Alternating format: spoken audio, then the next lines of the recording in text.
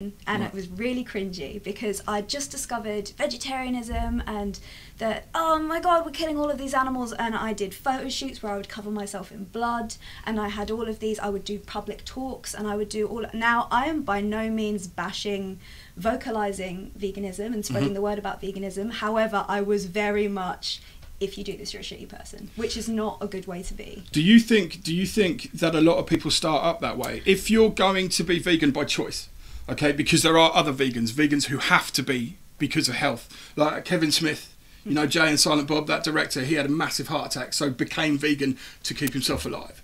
Okay, that kind of thing, you know, is fine. Do you think, and I've seen a lot of people do this who I know who've gone vegan, by a lot actually, I've seen 3 people do it, let's quantify that. So what they've done is they've gone from meat eater to vegan by choice, and then told the rest of the world that they're shitheads for not being it, and then they've gone, oh, hold on a minute, because they found their level. Right.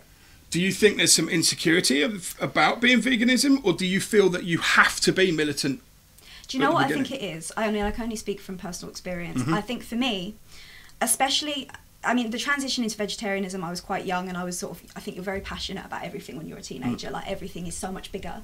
And I'm not trivialising the issue, but I found the things that I found out to be so shocking, and the fact that people were going along with this, in my opinion, industrialised, normalised torture was so shocking to me that I felt that I had to spread the word about this, and I had to be, you know, I had to shock people, and I had to sort of shout my opinions from the rooftops. And as time's gone on, it hasn't become an issue that's less important to me. However, what it is that I'm now familiar with the practices that we use in the UK to obtain animal products, and I'm still not comfortable with them for me personally. However, I think it's more important now to educate people, to just tell people my opinion rather than trying to shove it down their throats, because I think, in answer to your question, maybe people are so, to use the word militant, when they first turn vegan because they're shocked, you know, they're surprised because it's all new information to them, and they think everybody's got to know about this, you know, everyone's got to know how terrible this is.